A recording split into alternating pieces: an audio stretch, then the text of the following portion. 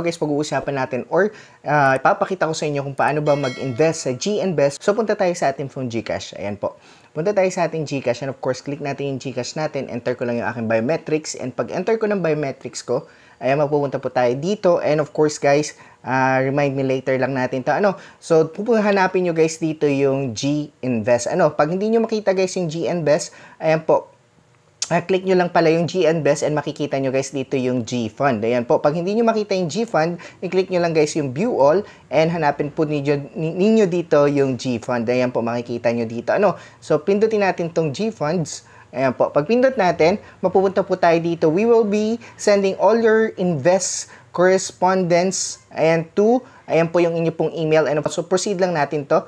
So, pindutin natin yung proceed. And find out what type of investors you are. Ayan, please answer all the questions below. Less than 1 million, 1 to 10 million, and of course, guys, andito up to 20 million. Doon tayo sa less than 1 million. And of course, what is the source of your funds? Select all that apply: saving, investment, income, ayan, pension, inheritance, remittance, others, of course, guys, savings, ayan, savings tayo.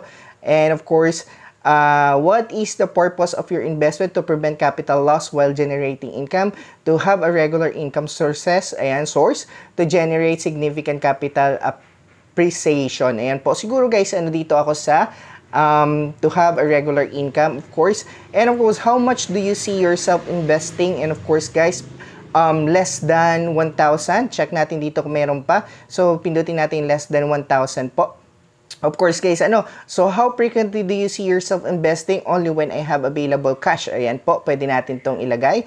And of course, invest horizon.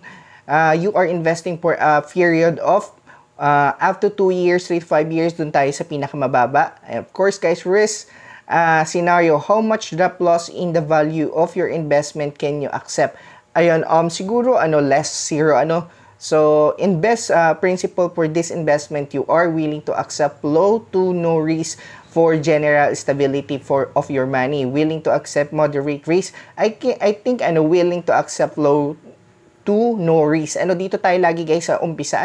Kasi first time natin mag-i-invest po sa GInvest. Ako guys, kasi nag-invest ako sa dati sa crypto ng Paymaya. Pero dito guys, try natin dito yung sa po GCash. How knowledgeable are you as an investor? Ayan po, nakalagay dito, I am a new or no bias investor. Ayan po, I am new. Dito tayo guys sa I am new, of course. And which of the following have you invested in? Cash and deposit products, time deposit, government security, stocks, manual.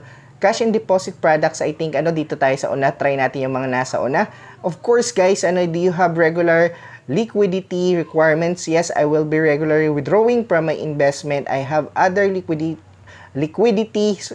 sources and will not be withdrawing from my investment. Yes, guys, lagay natin dito sa first ulit. Then, next natin.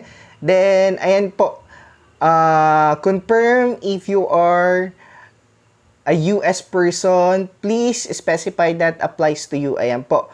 Confirm if you are in US person. I am not a US person. Of course, guys, hindi tayo nasa US. Nasa Philippines tayo. Then, review your profile. Please check all your answer before proceeding. Ayan po. What is your net worth? Approximately less than 1 million. Of course, guys, I am new and I am new to not. Okay. I certify that I have understood and hereby pindutin natin ito. Then, of course, guys, continue tayo. Nasaan na dito yung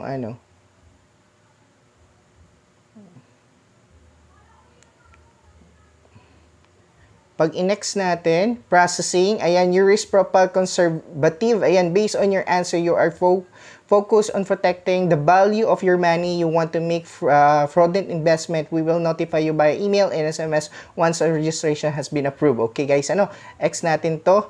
And, ayan po, try natin pumunta ulit sa GInvest. Ayan po, punta tayo sa GFunds. Then, oops, your GInvest account is now being processed. We will notify you via email and SMS once it's been completed. Sabi niya, okay. Wait lang natin, guys. Ayan po, wait lang natin. Check natin guys kung may email na po sila sa atin, ano. So, ayun guys, wala pa pong email sa atin si GCash. So, hihintayin natin guys, maghihintay lang po kayo ng email po ni GCash, ano.